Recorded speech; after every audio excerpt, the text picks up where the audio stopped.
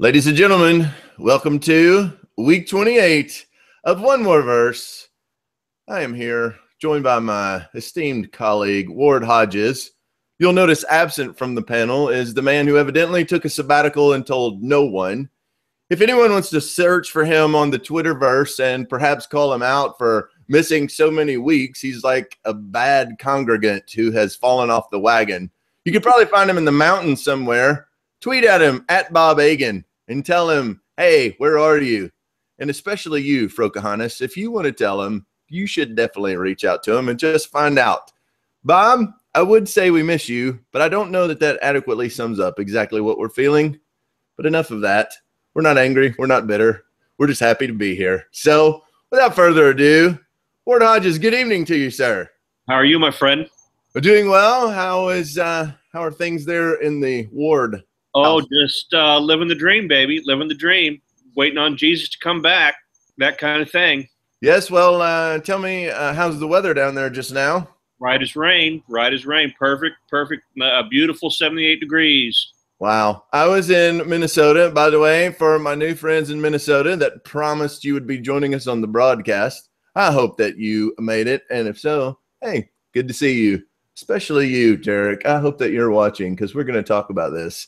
But the weather there was not Orlando-like. It was freezing sleet, and they sent me a video of snow today. So I don't know that I want to go to Minnesota even in April. I may have to push it to May next year. Well, you're wise to do so. So, Ward, we missed you last week. Tell us about where you were last week. I was at a little conference called the Gospel Coalition here in Orlando, John, and 6,000 pastors from 50 different countries in every state in the union, and we had a wonderful time worshiping together and learning together and trying to figure out Jesus together, and it was really good.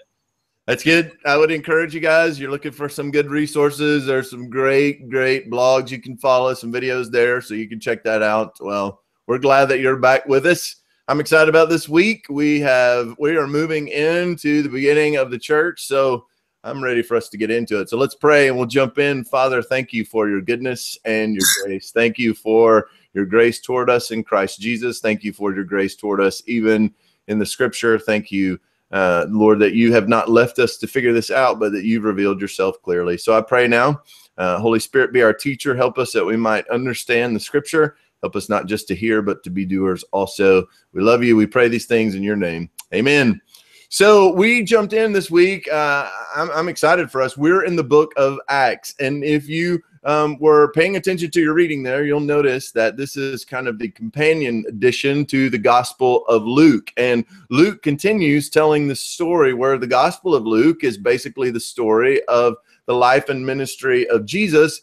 We pick up in Acts, and this is after Christ has gone through the passion. He has suffered. He has died, but 3 days later, he is gloriously resurrected to life. And this keeps us up to speed with what happened after that. And so in Acts chapter 1, I love the fact that the disciples are having to do something that none of us like to do, and that's wait. And they're waiting for God the Holy Spirit to come, because when he comes, they're going to receive power and be witnesses in Jerusalem, Judea, Samaria, and the uttermost part of the earth. Now, I would just remind you that waiting for them was as difficult as waiting is for us, and they are definitely still feel the heat from the Jewish authorities and all that has transpired there. But as they are there, they wait, and then we have this incredible thing that happens in Acts chapter 2. The Bible tells us that as they're in the place, that there's the sound of a mighty rushing wind, and in that the Holy Spirit comes during this time called Pentecost. And as the Holy Spirit comes, it manifests God's presence in what is described best as tongues of fire. And they begin to boldly proclaim the gospel. And as Ward pointed out last week, one of my favorite things about that is you've got this guy, Peter, who has made a spectacular mess of things as of recently, whether it be in his having to be publicly reinstated on the seashore, or whether it was his denial and catching eyes with Christ, recognizing that his bravado for following Jesus unto death didn't pan out, or if it was his violent tendency to grab a sword and go after the ear of Malchus. Peter had failed spectacularly, but now suddenly with the coming of the Holy Spirit, one of the things that happens is now this Peter, who God has had to reveal that Jesus is even the Christ, suddenly is an expert in Older Testament prophecy and goes on a long explanation of Joel's prophecy and of a prophecy from David. And so you have this incredible thing that takes place as the Spirit comes, and Peter gives the sermon, and everyone, they just have a question. What do we do now? We hear, so what do we do? And Peter says, well, you repent. Remember that repentance is much more than just feeling sorry, but you repent. And he calls them to obedience and baptism. And so there are thousands added to the church in a single day by a sermon from a guy who had just recently failed very spectacularly. And so we have the development of the church. The officials are not happy about this. There's all kinds of uproar going on. There's persecution that starts to happen. They're asking questions. Peter and John are headed to the temple, and there's this guy there who's begging, and he just wants some money. And Peter's going, well, I don't have any of that, but here's what I have. And you see this healing take place, and you have the one-man mosh pit as he just runs around jumping up and down and speaking of God's goodness and his praise, and everybody is just trying to figure out what in the world is going on. And so we're introduced to this guy named Barnabas. So I hope that you didn't miss the introduction to Barnabas there in Acts chapter 4, because this is an incredible foundation that's being laid as to what happens now. We've been through the Gospels. We know the life and the ministry of Jesus. So now what is going to happen? And so we have this brilliant thing that God births the church. He's already promised it, and now the church is birthed, and we have it coming in power with great wonders and signs and conversion as people repent and believe on the Lord Jesus Christ. They're saved, they obey in baptism, and they give themselves to joining together in communities and to the apostles' teaching and to prayer, and they're generous toward others. And so it's this wonderful, wonderful time. So I want us to talk a little bit as we open up in this first section about the fact that none of this was on accident. There are no such things as accidents, only providence. And so I want us to talk about something that Peter said, that this happened according to the definite plan and foreknowledge of God, because this was a strategic time. Hey, Ward? Yeah, absolutely. You know, I mean, the idea that that God is a reactionary God is totally wrong.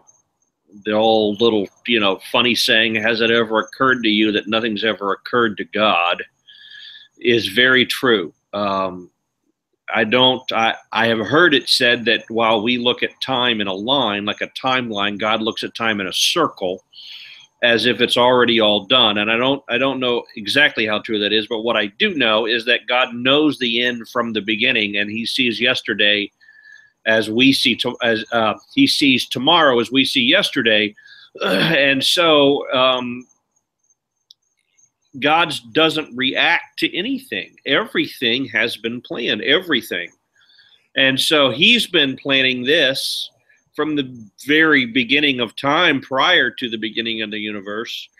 And so, yes, it's an exciting time. It's a Galatians 4:4 kind of time. When the fullness of time had come, God sent forth his son, and all this is all part of God's redemptive plan in history. And the reason why that helps me is because God sees Wednesday like I saw Monday. And so it's not any big deal to him, and everything has been all planned out by him. It's always been that way.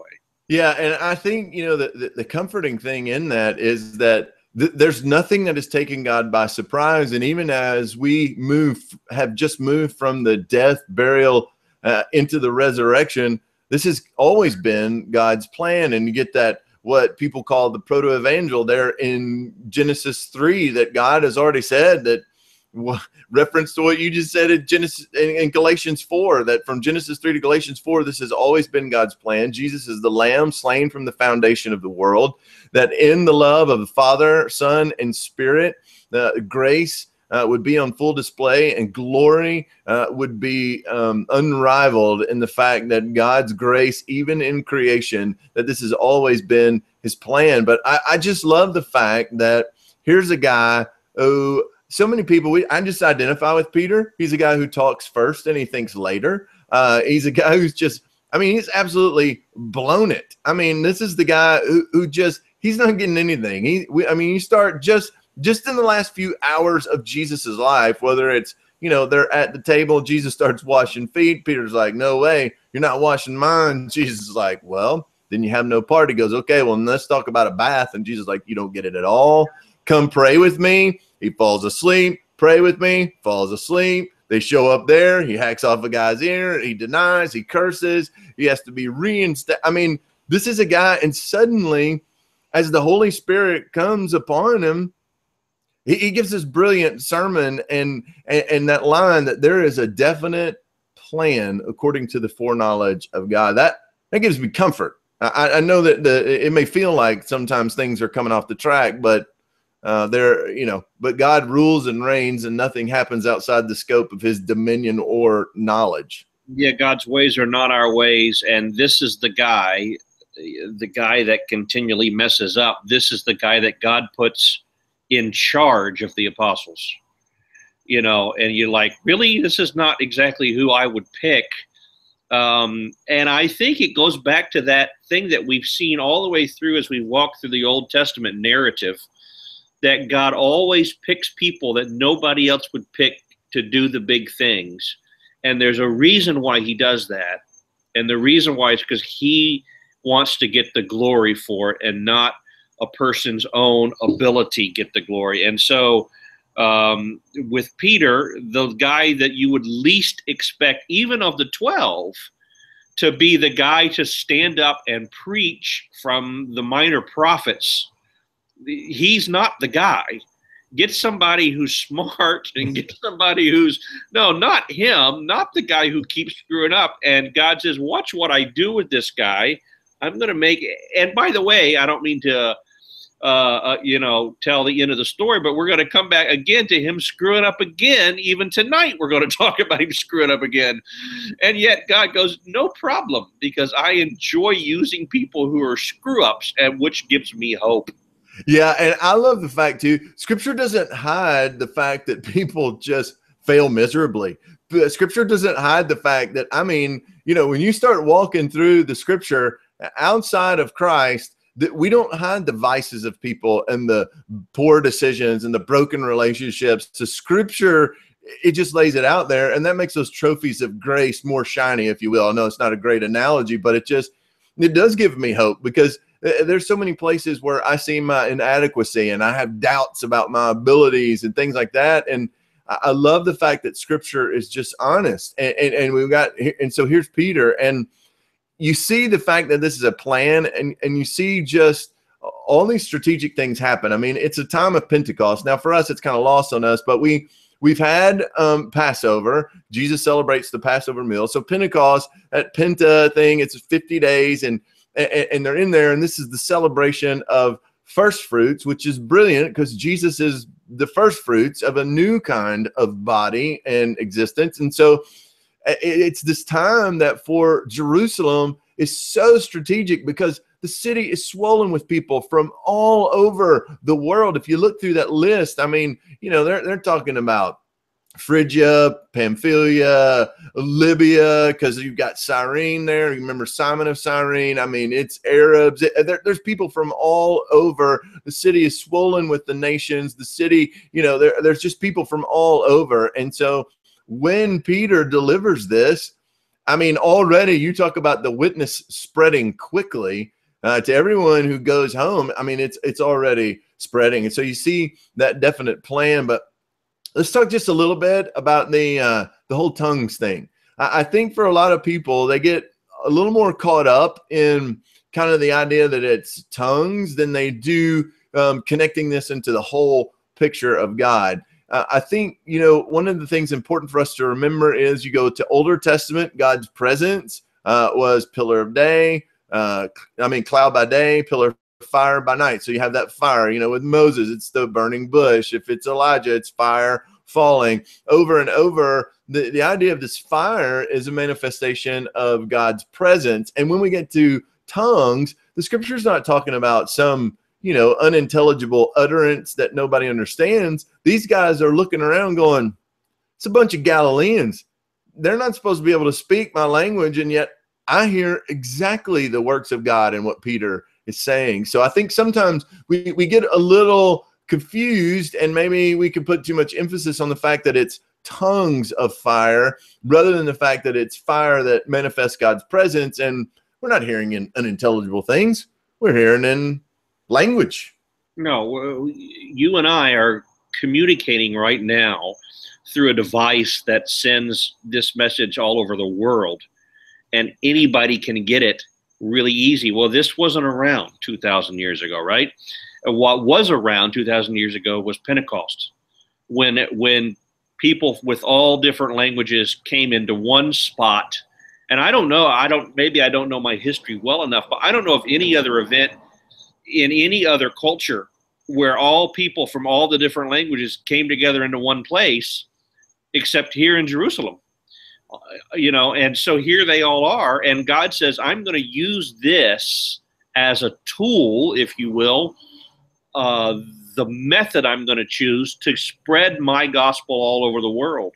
And so he uses these languages, which it's clear in this case that's exactly what's happening, to accomplish his goal.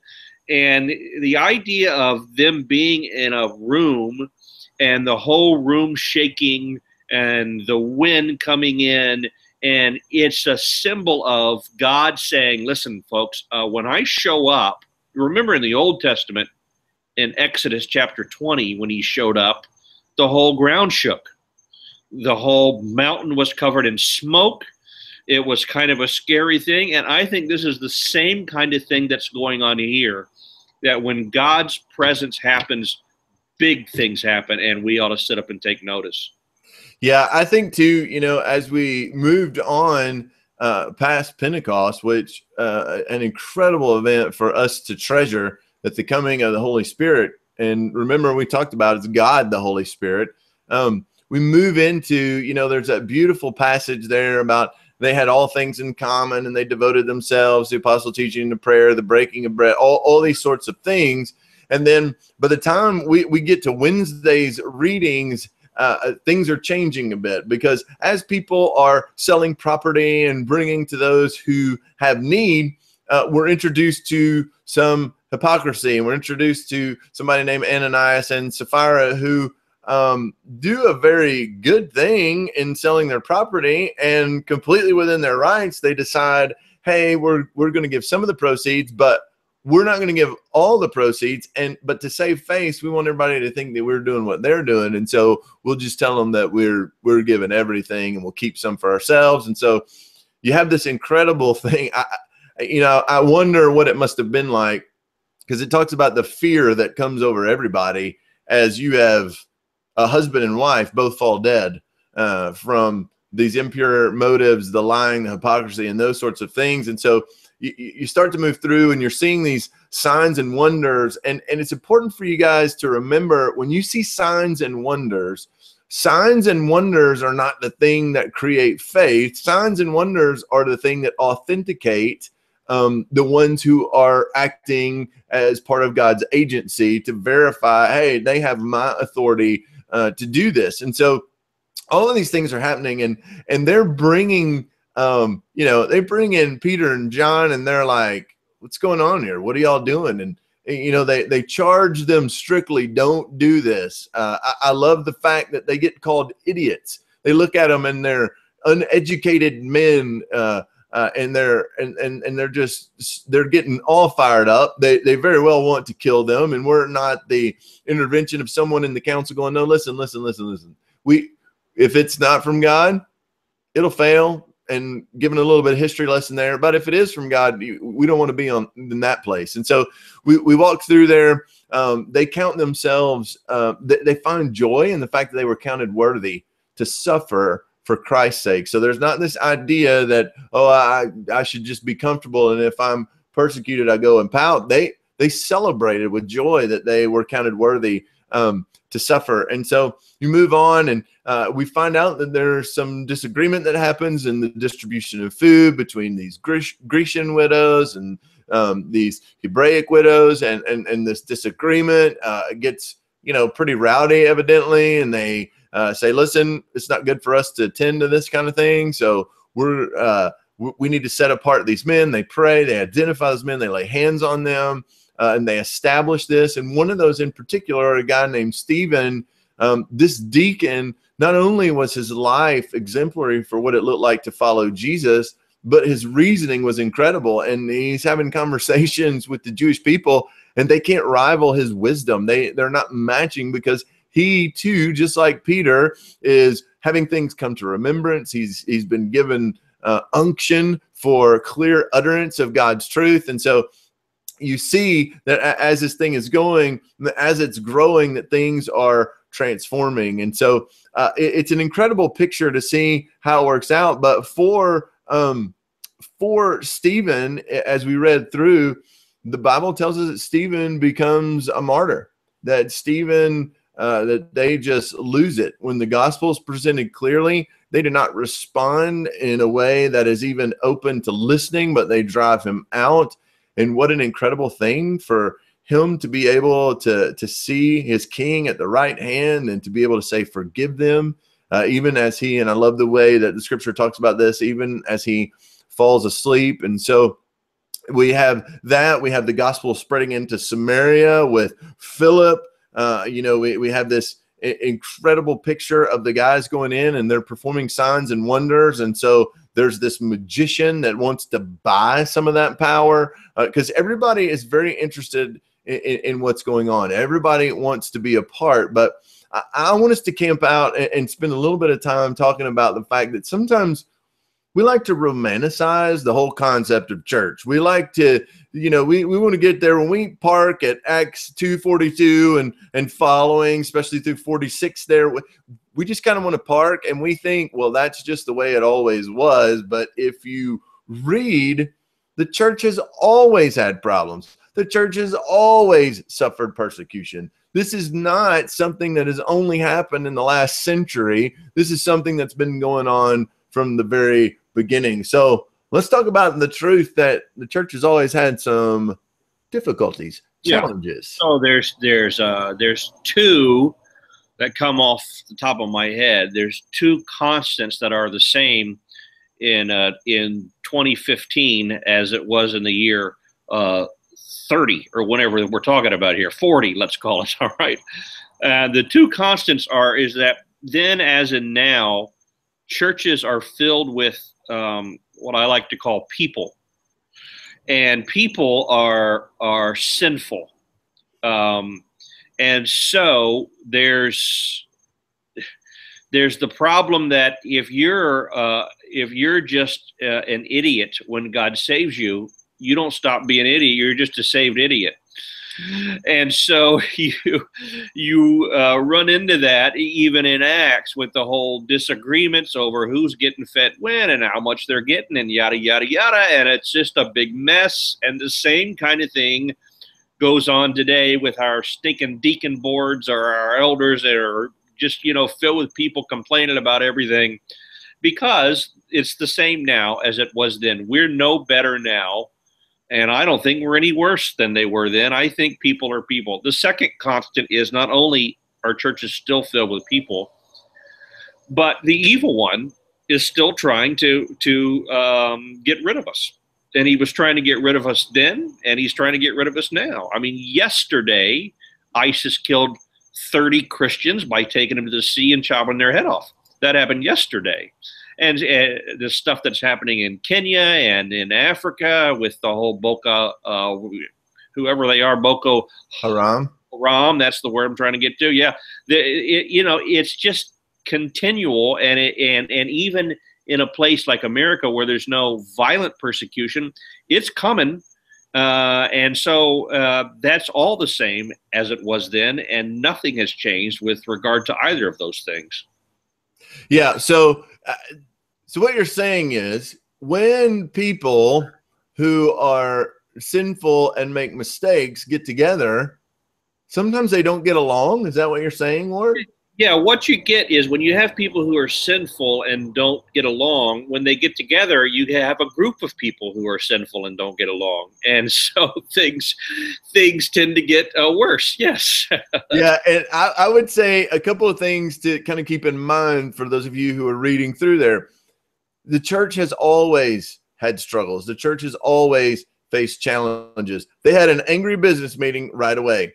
All of this distribution where people were selling their property, and so they're stocking the food pantry and feeding those who are in need. Well, the people who are in need, a bunch of little old ladies get angry about who's getting more and who's getting first and what's going on here. So this, this body that has cash coming in and they're flush with cash and they're trying to do good works, there's struggles even in that. We've got hypocrisy happening, financial challenges come because not too far removed from here, not only is there going to be the dispersion of Christians from Jerusalem, but later the church is going to have to take up some offerings and send it back to the ones in Jerusalem because they are destitute and suffering. And so I didn't put this in the notes. I'm going to freestyle a little bit, Ward, but one of the things I think that some people can kind of maybe not look fully enough at is that whole idea of, okay, well, they sold everything they had.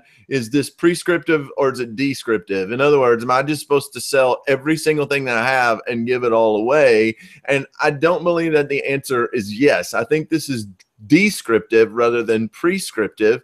And I think at the point that you're not acting in great wisdom as far as if it hurts your ability to serve and do things in the future. Some of those things, I think if we're not careful, we'll try to turn this into basically a socialism experiment, and we'll take it that everybody's supposed to do that. No, as Christians, we are supposed to have generous and give with glad hearts. But this is descriptive rather than prescriptive. And the church, when it comes down to it, though, even right in the heels of this, we have somebody being martyred. We have the need to raise up a whole nother leadership group within there called deacons so that they can serve and help in this. There's all these challenges. And so I want to touch on one more thing before we get away from this. And it's this, we live, especially because of our affluence here in America, we live in a place where a lot of people approach church from a consumeristic mindset. And the idea is that the church exists for my entertainment. And if I'm not entertained in a way that I want to be entertained, or if I don't think the entertainment value is very good, then we have a lot of people that'll just go church shopping. That'll just leave. So let's talk a little bit, Ward, just about what it means to be a part of a body and a family. Well, you've heard me say this 1,000 times.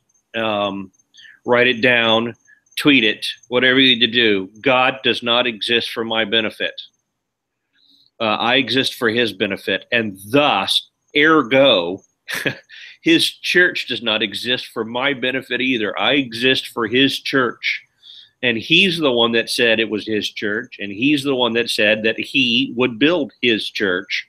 And thus, if I am a part of his church, it's by God's grace that I'm a part of his church. And I need to take my complaints and felt needs and check them at the door when I walk in, because I'm here to serve the one true God and not have him serve me. That's a little preachy, but I'm sorry. I'm talking as a pastor here a little bit, so I have to rein myself in. But nonetheless, we're not market driven. We shouldn't be market driven, and we should not do things based upon what we believe will grow a crowd. There's a difference between building a church and building a crowd. You can tweak that too if you want, because there's a lot of people who have built big crowds under the name of a church, and it's not a church. It's entirely something different. Yeah, and I think, one of the things that is so very concerning for me is the fact that we're built in this society where if relationships don't benefit us in the way that we think they should, doesn't even have to be a real thing, it can just be a felt thing. But if we don't feel like relationships benefit us, we've gotten to the place where we use what I'll call relational currency. So as long as I feel like you're meeting my needs and you're doing what I want you to do, and this relationship is beneficial for me, then I'll stay in it. But the moment that you don't do what I think you ought to do, or you're not meeting expectations, whether real, uncommunicated, communicated, or otherwise, then I'm just going to discard the relationship. That is not at all what the scripture talks about when it describes followers of Jesus. We're supposed to be people that give our lives away for the sake of the gospel. We're supposed to humble ourselves and be obedient and serve. Jesus showed us the example. He came to a rebellious people that he served, that were ungrateful, that didn't get it. And so for us, a lot of times in church, rather than just hanging in, faithfulness, loyalty, long suffering, patient waiting and enduring, we just go, well, you know what? I'm out. And I just think we need to have those discussions as a church. Let's talk about our dearest friend Peter again, right? So Mr. Screw Up. And Jesus goes to Mr. Screw Up, let me wash your feet, to Mr. Screw Up. And so, let me serve you in the most demeaning way known to man. Let me sit down and wash your dirty, filthy, stinking feet, right? And so then Paul comes along and he tells us, all right, fellas, you want to serve Christ? Then let this mind be in you, which was also in Christ Jesus, who decided to serve us by leaving everything and coming to nothing.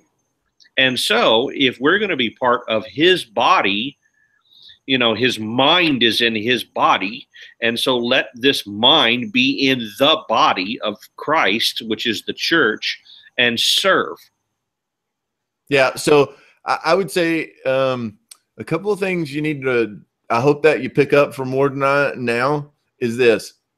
If you belong to a local body, a local church, and by the way, you should, by qualifying that, if I want you to know that the scripture says that's what you're supposed to do. If you're a follower of Jesus, then you should not forsake the assembling of yourselves. You're a part of the body, you're a part of the family at large, but you need a local zip code, a place that you're plugged in. So if you're a part of that local body, you should be serving in some capacity.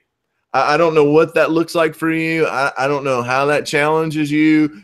And I want you to know there's always something that you can do. There's always a place that you can serve. So the idea that I stroll in 5 minutes before the service starts, I complain about the coffee and donuts and how they didn't have my favorite kind. The air was too hot. The music was too loud. The sermon was too long. I didn't like this. I wish we had done this. And then you slide out, and that is not at all what the Bible describes as the called out ones, the gathering of the body of Christ. So if you're in a church, you need to find a place to serve. You should be plugged in. You should be serving. You should be active. The other thing that I would encourage you is there are times when you have to leave a church. Sometimes there's natural transitions, whether graduation or you move or whatever. There are other reasons to leave a church if they are heretical and they teach things contrary to scripture.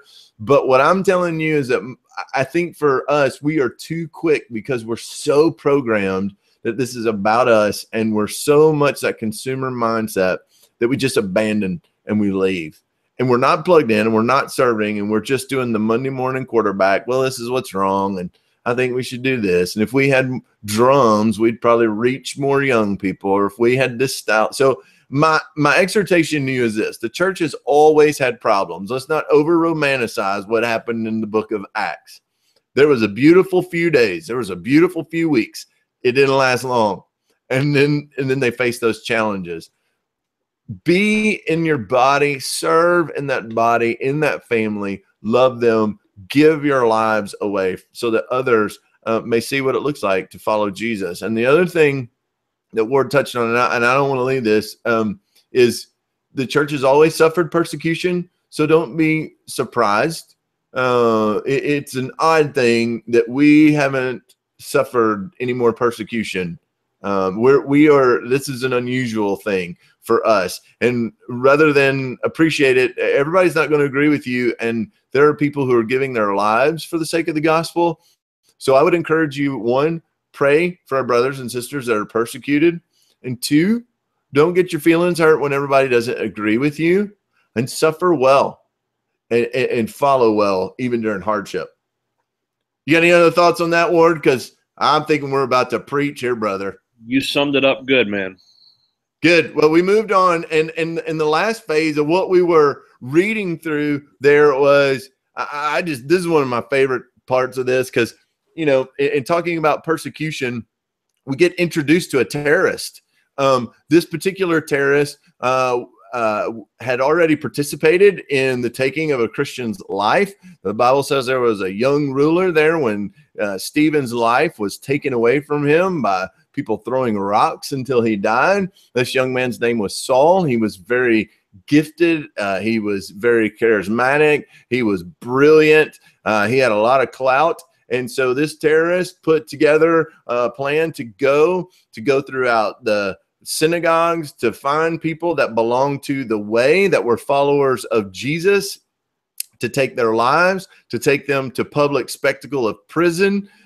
You can read some of this, because I'll just remind you, the best commentary on the Bible is the Bible. And so not only is this Acts chapter 9 a great thing where Luke kind of gives us an understanding, but go over to Acts chapter 26 where Paul gives his own testimony about what that looked like. But we're introduced to this guy named Saul, this terrorist. And while he is on the way to Damascus, he's headed there, and this terrorist encounters Jesus, and it changed everything.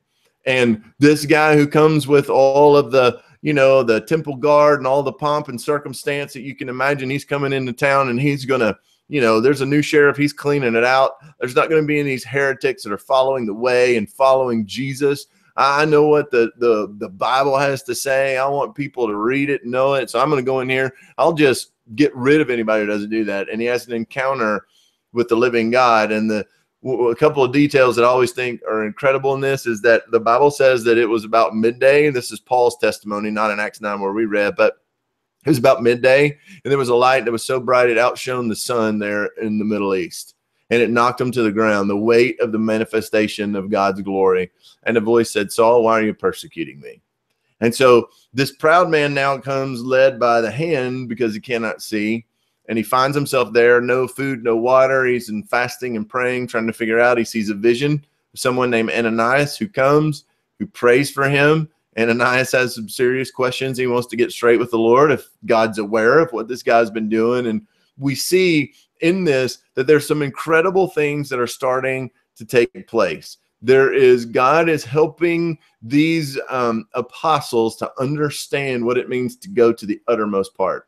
Jerusalem, Judea, Samaria, they can all kind of get their arms around that. There's a bit of connection there historically, especially Jerusalem, Judea. Samaria, they don't like them at all. But then the idea of Gentiles and the uttermost is just way outside their scope of natural inclination for sure. And so God is steadily intervening, and he says that I'm going to show this guy Saul how much he will suffer for my name's sake. He will go to Jews, to kings, to Gentiles, and he is going to do something that I have said is going to happen all along. Through your offspring, Abraham, every nation is going to be blessed. Not just the nation of Israel, every nation. And so you have this moment where Paul encounters, he obeys immediately. He's baptized. He takes some food, and then he just starts preaching Jesus. He shows up in the synagogues where he was going to go and take people as prisoner, and instead he starts preaching Christ risen from the dead. So I want us to talk a little bit about how when we encounter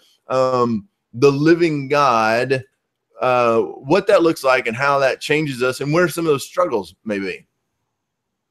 Okay, so the context is very important to me. I try to remember that Saul/Paul did not come to Christ because he was seeker sensitive. He was not looking for Jesus.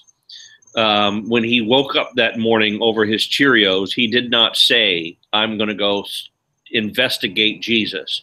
What happened in this particular case is Jesus was seeking for Paul. And he did something dramatic. When Jesus says, I came to seek and to save that who was lost, there was nobody more lost than Saul was. And so when Jesus, you know, I often say God wanted Saul saved so bad, he sent Jesus to witness to him. And so Jesus actually shows up, knocks him off the horse, and by noon that day, he's a believer. And you just go, how in the world, you know, what happened between breakfast and lunch? You know, and what happened was God showed up.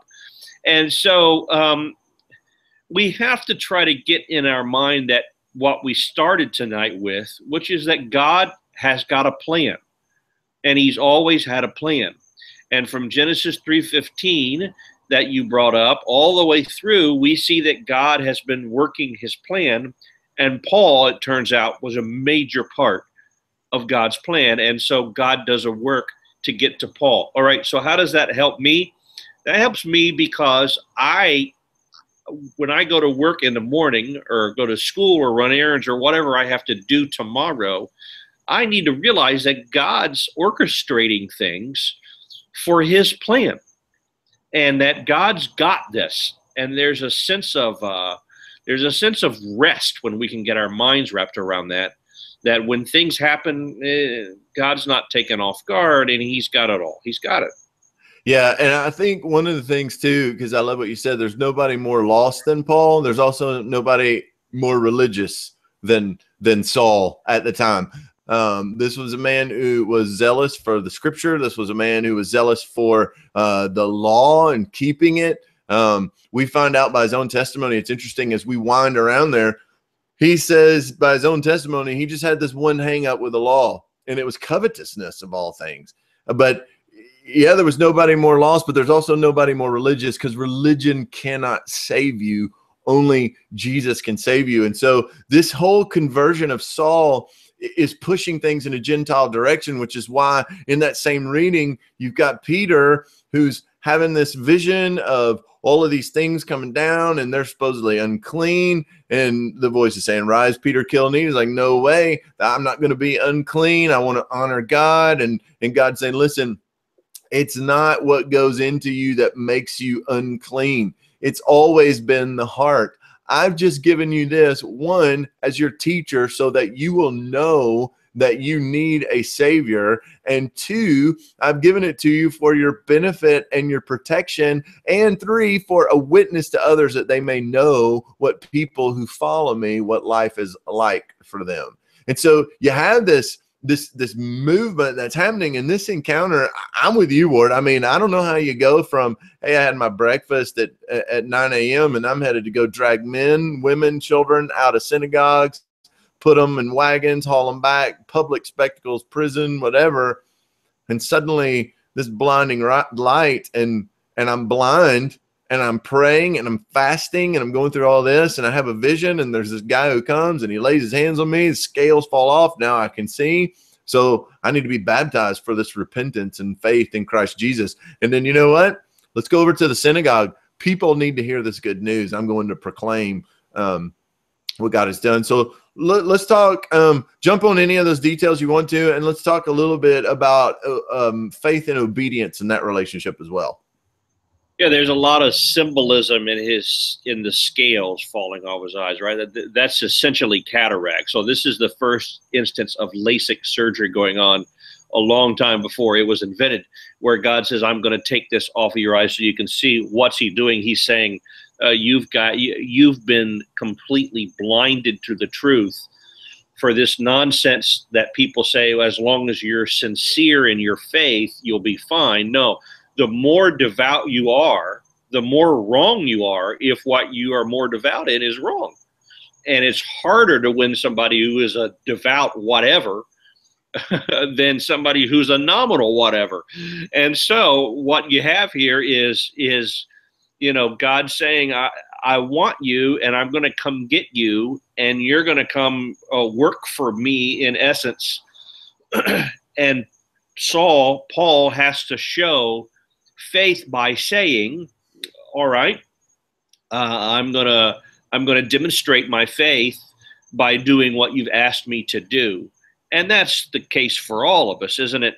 It's not that by doing these things we gain faith. It's that the proof that we have faith is that we do things. And this is not so much a way to judge others, though it's a way to judge ourselves, to say, listen, do I have this faith that I say? Well, that's a very simple answer. The answer to that is, are you doing anything? Are you a follower of Jesus? Not have you prayed a prayer, or not have you walked an aisle, raised a hand, or threw a stick in the fire at camp. No, it's, am I a follower of Jesus? That's the question, and that should be what we ask ourselves. Yeah, and I think too, as you see, when Ananias gets there, he calls him brother Saul, and you see this obedience that happens in his life. We are saved by grace through faith alone, but it's a faith that doesn't stay alone. Jesus said, I'll know that you love me by the way that you obey me. Obedience is linked because the fruit of righteousness has to be born out in our lives, or we're not in the vine. We're not a part of the kingdom. And so it's not, this legalistic pursuit where I keep all these rules and I do all these things so that I can gain God's favor and earn my way into heaven. That's not it at all. The evidence of grace in your life that you have had an encounter and it's changed you forever is, man, Saul, as soon as the scales come off, he's like, all right, I've repented of my sin.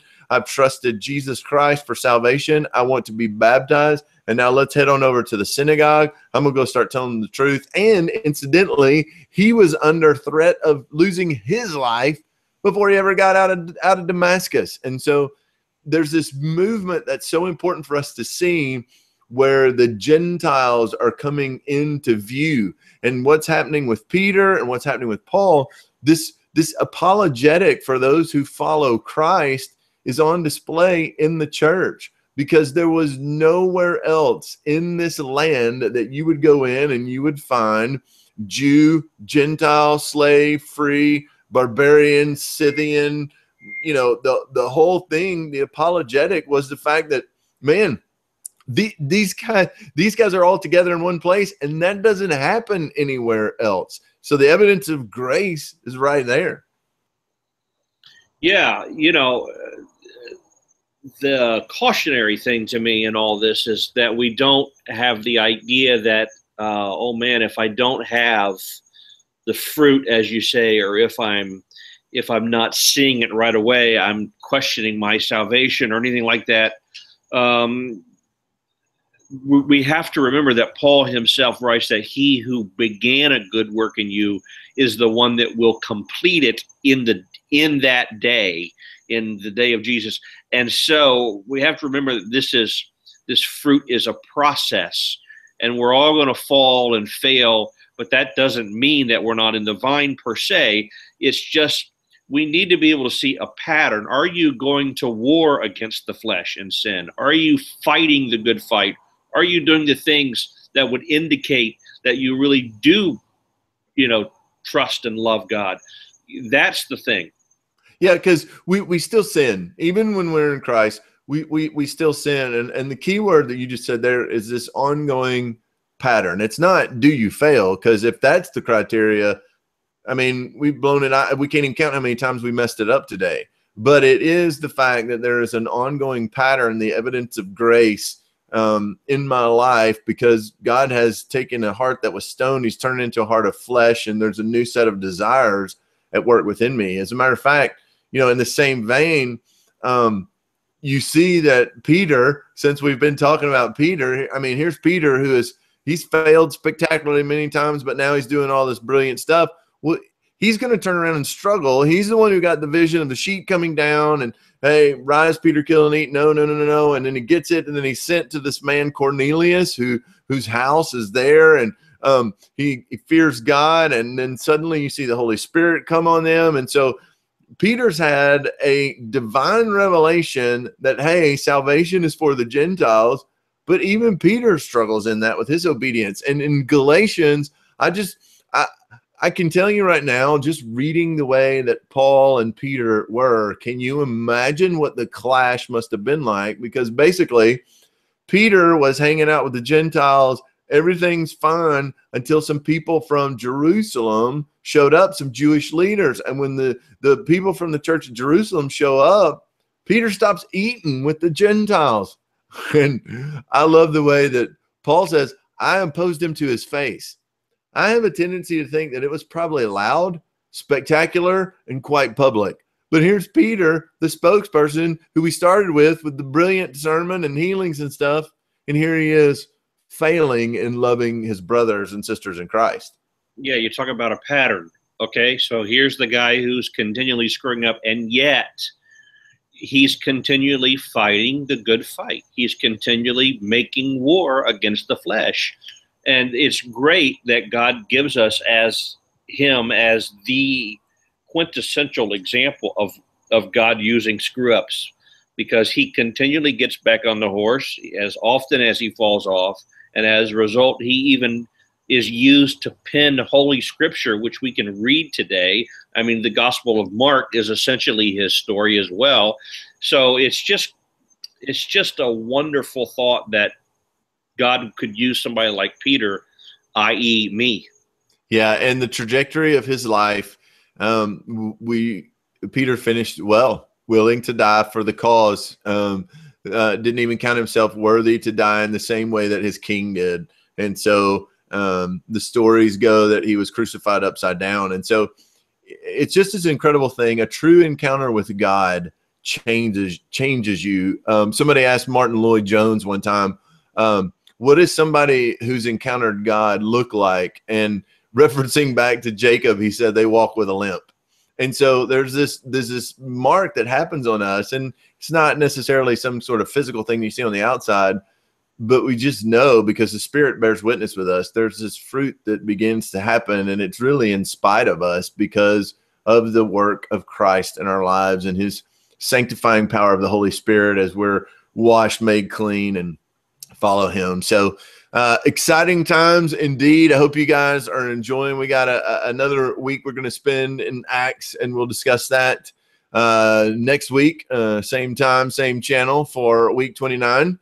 Until then, Ward, thanks as always for joining me, sir. We bid you good evening there in, well, it's not sunny, but it's very lovely there in Orlando, I'm told. And Bob, you backslidden former NASA employee, you better get your stuff together and get back here. I don't know what we'll do, but we'll come up with something. So till then, everybody, keep reading. Everybody needs one more verse.